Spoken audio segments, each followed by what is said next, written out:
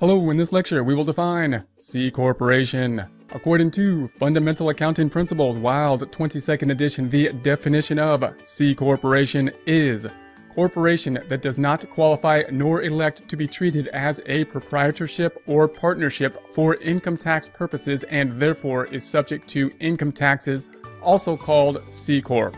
The definition is contrasting the normal corporation being a C corporation to other types of entities which could have corporation elements as well as elements of a pass-through entity. C corporation is generally going to be the default, in other words. If we set up a corporation, then typically it will be a C corporation unless set up otherwise. Let's take a look at an example.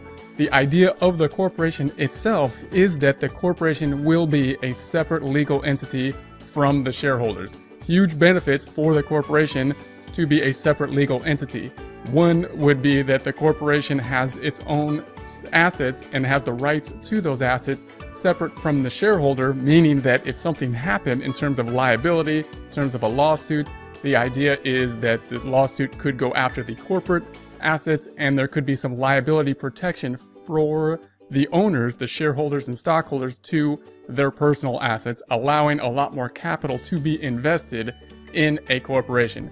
The downside of a corporation, typical corporation, a C corporation, is that they're also subject to income tax. If we give the rights to the corporation to own property and earn revenue, then they also have the right to pay the taxes, or the obligation, we should say, to pay the taxes on the revenue that is earned. So the taxes are going to be taxed on the corporate level here rather than the owner's level, as they would be taxed on the owner's level if it was a sole proprietorship or a general partnership.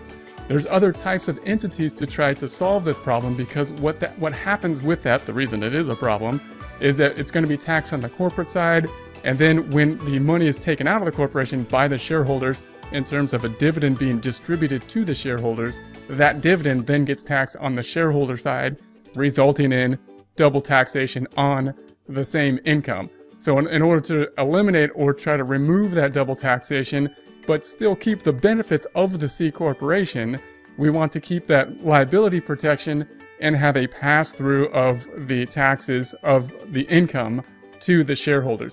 Two types of organizations that could set this up would be an S corporation or an LLC. Those are going to be two types of setting up the organization in which we're going to try to keep that liability protection for the corporation. However, the income from, say, an S corporation or an LLC would then flow from the entity in terms of the business entity to the shareholders in terms of their 1040, and would then be taxed as on the 1040, eliminating that double taxation on the corporate side and the shareholder side.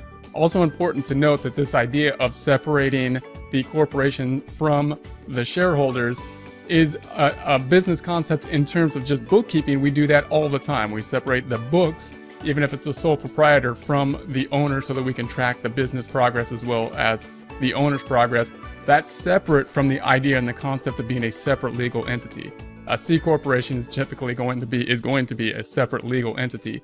All entities, we're going to try to separate the bookkeeping in order to keep better books.